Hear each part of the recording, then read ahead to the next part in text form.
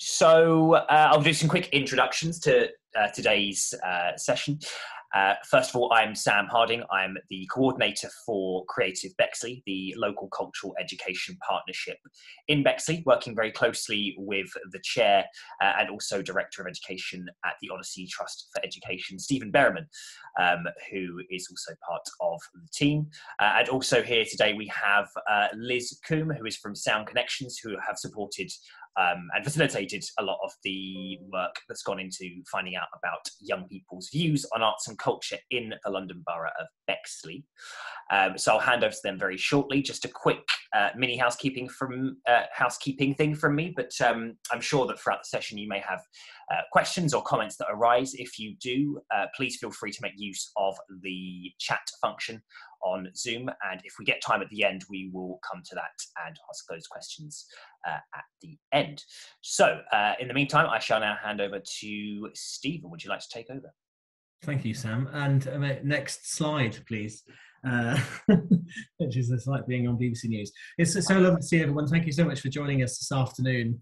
This small piece of work, it seems small, it's a huge piece of work. Hugely grateful to Liz, and I'll pass over soon, but I wanted to quickly introduce you to Creative Bexley. And Creative Bexley is a CEP, a cultural education partnership, one of many across the UK. There's over 100 now, if not more, and they are collectives of organisations in an area which work hopefully collaboratively and in partnership to enhance the opportunity for arts and culture education for children and young people.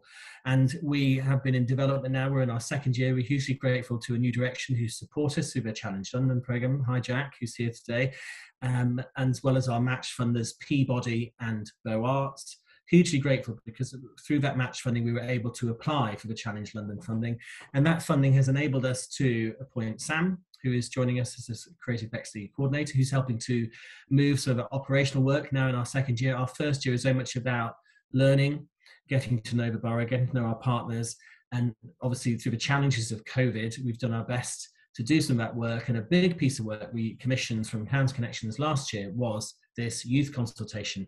It's so important for us as a group of partners that we build on the interests, the aspirations and needs of young people in Bexley. And we were keenly aware through the challenges of the pandemic, it would be very hard to reach young people, but we're hugely grateful to Sound Connections and how they've enabled this work to take place through unusual times. And I know Liz will show that we had a huge response to the consultation.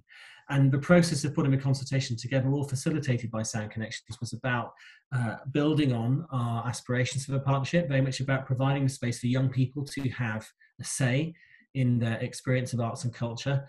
We're keenly aware inclusion is important for Bexley. We want to make sure we reach a wide variety of people.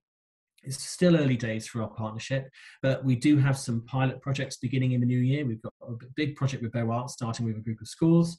We've got a project with Arts Train. We've got a project with Speech Bubbles as well. Speech Bubbles aren't one of our partners, but who knows in the future. But we're really pleased that we can test out these ways of working. And all of these ways of working have been informed by the interim learning of the youth consultation, particularly the idea around knowing what is on offer in your area. And 2/3 of young people were not completely clear about what arts and culture existed in the borough. So just hugely grateful that this learning today we're sharing, we'll share more widely after today as well, but I'm hoping it will inspire all our partners and anyone who's working with young people in Bexley to just build on their awareness of arts and culture, what it means to them, and how we can work in partnership to help reach more young people. So thank you for joining. And I'm going to hand over now to Liz to share some of the findings from the report. Thank you, Stephen. Sam, can you turn over to the next slide? Thank you. So we've got a little quote here, which is from one of the surveys that we did. And it said, "Life would be so boring without creativity and the power to embrace ourselves. Bexley should give us more of a voice," which I thought was fantastic, and is part of a bigger quote where this 11-year-old gives lots of great ideas around things that should happen in Bexley. Sam, if you can go to the next slide.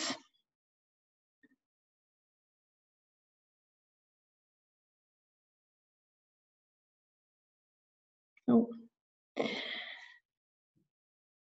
Fab, thank you. So a little bit about us at Sound Connections. So we are a sector support organisation. Our history is rooted in music, and we started as a youth music action zone for London, founded by the National Foundation for Youth Music about 20 years ago. But since then we've gone on to develop our work around youth voice and participation, strategy and evaluation, and we work with organisations across London but also nationally and across the 4 nations, supporting organisations to listen to young people, to find out what they're interested in and what they want to do, and then helping organisations to develop their offer accordingly.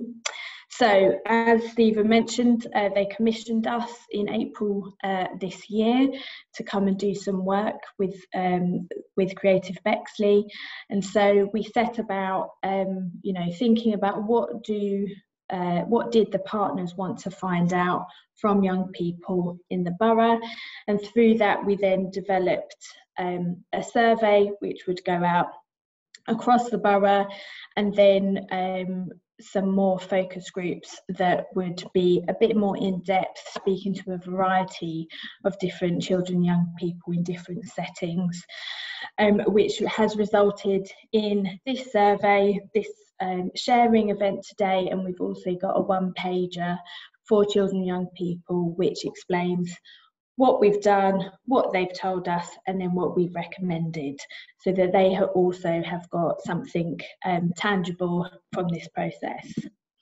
So moving on to the next slide.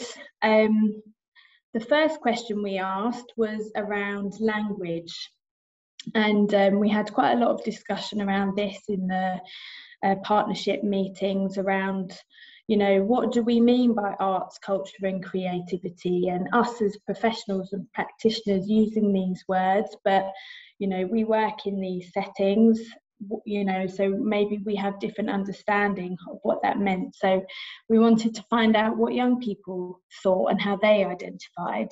And it's quite interesting that arts, they think of the action, so painting, drama, theatre, music, visual arts.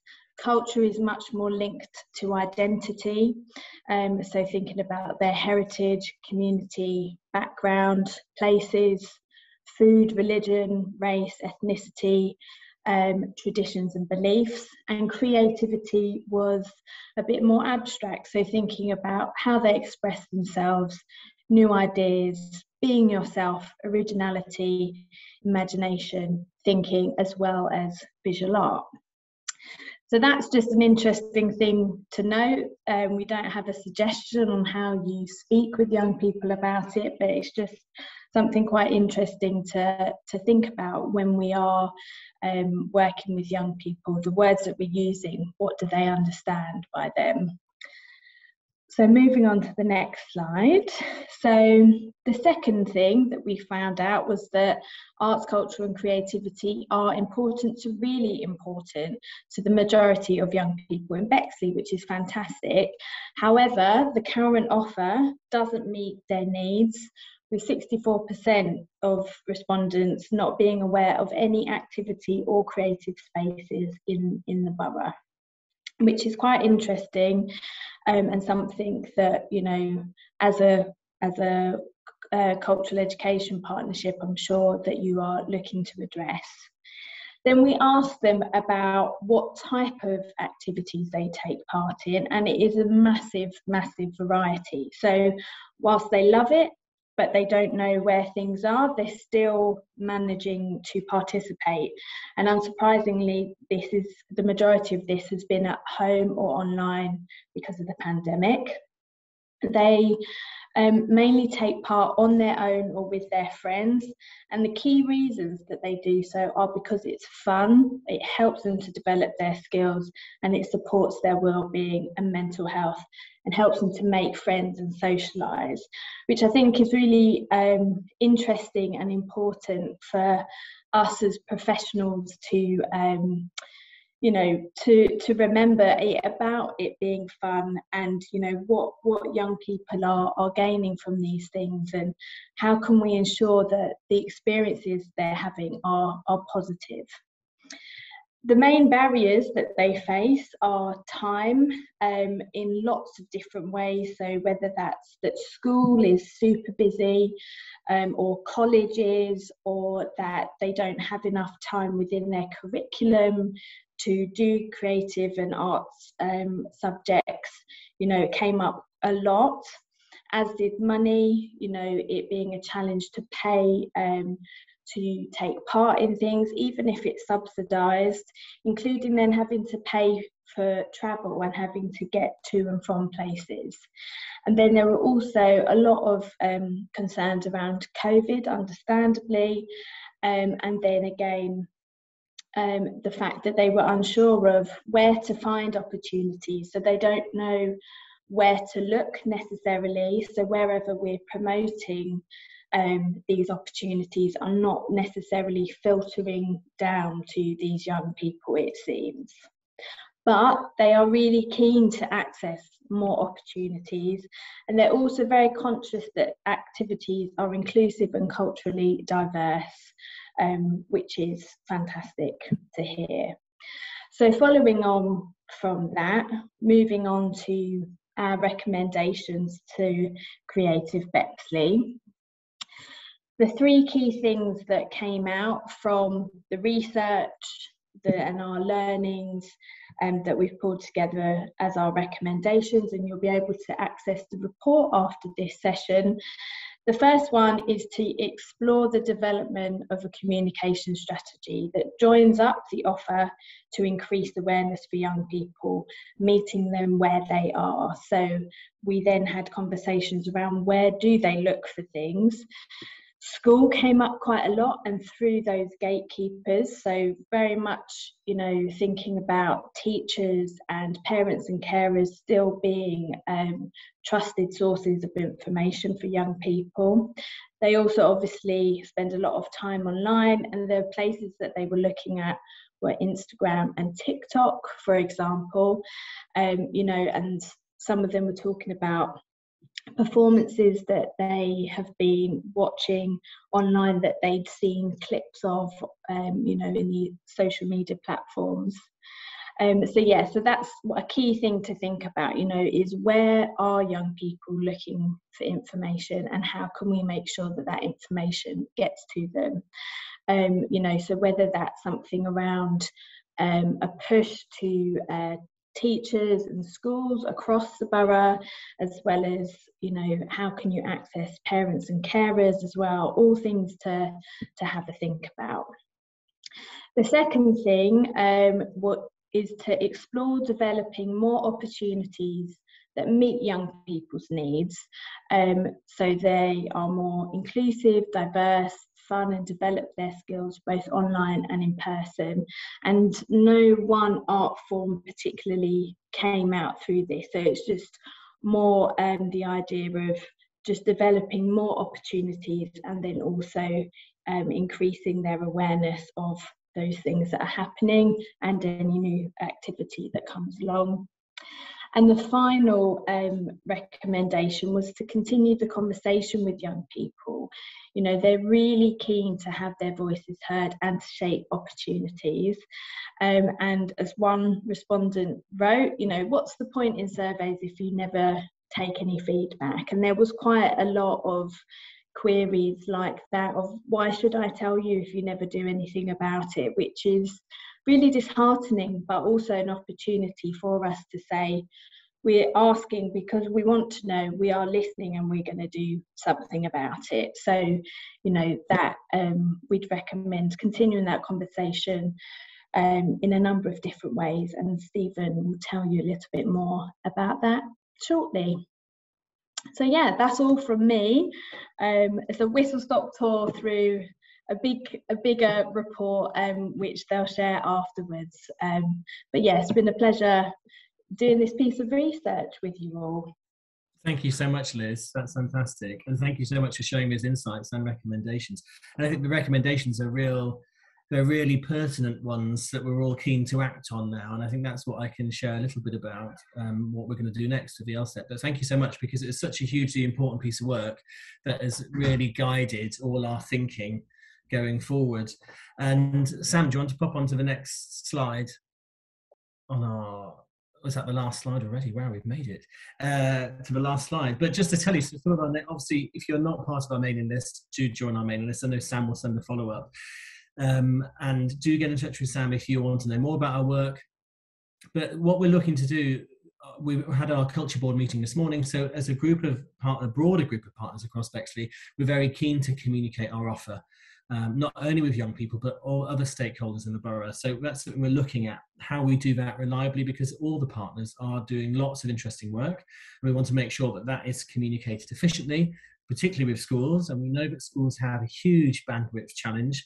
They had over 300 missives from the DFE in last year alone. So schools can find it very challenging to respond to the things that we know are brilliant opportunities for them, but we'll do our best to keep trying to reach them amidst the challenges now, because we know this work is so vital. For young people, we're looking to form a youth group to start, as Liz said, to build on the conversations Liz has had through her focus groups, but also to build on this bigger conversation to make sure that young people who not only have been involved in the youth consultation, but young people in the borough feel they can have a say in what we do, because we do want to build work for them, whatever work that might be and whatever would suit their ambitions and interests. Because our partners include lots of really interesting art forms. We have a wide variety of work going on in Bexley, but we want to make sure that if there's ways to work collaboratively or work on things together that really do fit the needs of young people, we want to start doing that. So we will be sending out details to our partners and our schools that we will be launching this youth group to build on these conversations, to keep the conversation going so they can help shape some of the work we do. We will start our pilot projects with Bow Arts and Arts Train and Speech Bubbles in January and February. So we're looking to learn from that. We're keen to get practitioners together. We're keen to get teachers together to talk about the work and the learning we gain from these projects. And hopefully then we can look to the future of the CEP, really, starting to build on this work, building groups of certainly communities of practice. We want teachers to get together to share their work. We want teachers to connect with their partners so they can learn about not only signpost opportunities, but to build work together.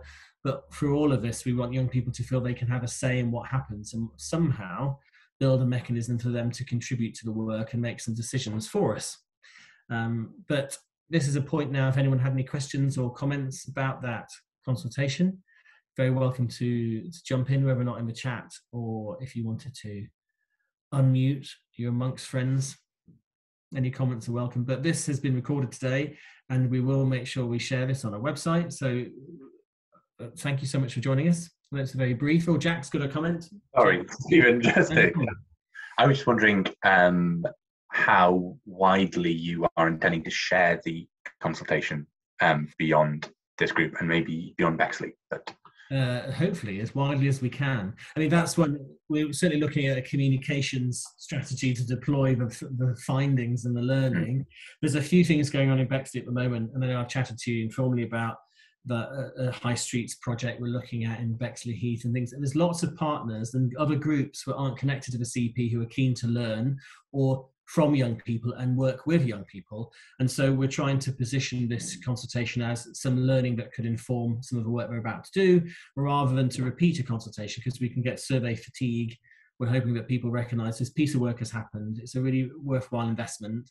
It's a great piece of work. So we're going to make sure that the local authority knows about it, and we will put it on our website. But we are thinking, I know we're hatching a plan to just think, how do we disseminate this information? And partly why we had this video today, really, because it now exists in a few different formats. We've got a report we can share. We've got the one-page summary for young people. We've got this video of Liz sharing her insights. And then we'll just want to make sure we have different ways of just sharing it. So we can share clips of this on social media. We can share it in mailings with our partners. But hopefully we'll keep the conversation going, really, because I think it's just the beginning of a consultation. I think we've got a lot more work to do to keep talking to young people in Bexley. It's a fantastic piece of work and I really look forward to reading it more fully. Yeah, no, thank you. Thank you, for your support. Thanks, Jack. Any other comments or questions before we close today? Brilliant. Thank you so much for being here. But do join our mailing list, follow us on Twitter, and otherwise have a wonderful Christmas. Thank you so much, and thank you again, Liz, for your work and putting this together. It's a real pleasure. And thank you, Sam, for steering us through today. But thank you for joining us. No problem. Thanks, everyone. Nice to see you. Cheers. And let's go and start recording.